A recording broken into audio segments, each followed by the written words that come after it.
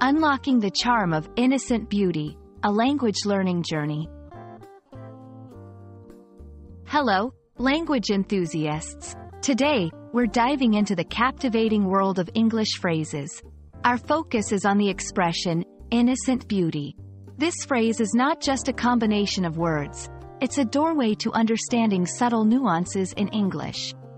So, let's unravel the layers of meaning behind innocent beauty.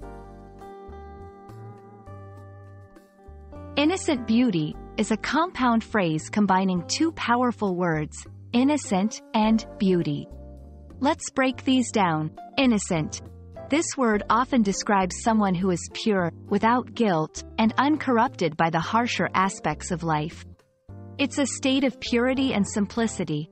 Beauty. Beauty goes beyond just physical appearance.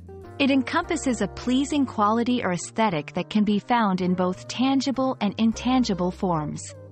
When these words come together in innocent beauty, they describe a form of beauty that is pure, untouched, and simple yet profoundly striking.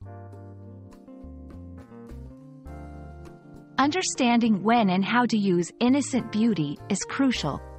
Descriptive. This phrase is typically used to describe something or someone that exudes a natural, unspoiled beauty. For example, the innocent beauty of the countryside took my breath away. Metaphorical. It can also be used metaphorically to describe concepts or things not physically beautiful but have an intrinsic, unblemished quality. Innocent beauty carries emotional and cultural layers. It often evokes feelings of nostalgia, peace, and a longing for simplicity. In literature and art, it's used to evoke these emotions or to contrast innocence with the complexities of life. Let's put our learning into practice. 1. Describe a natural scene using innocent beauty. 2. Think of a character from a book or movie that embodies this phrase.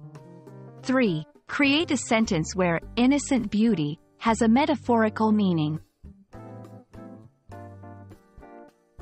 We've explored the depths of innocent beauty, a phrase rich in meaning and emotion.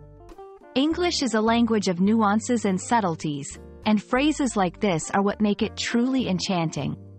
I hope this journey has been enlightening, and you're now more confident in using and understanding this beautiful expression. Keep exploring the beauty of language, and see you in our next video.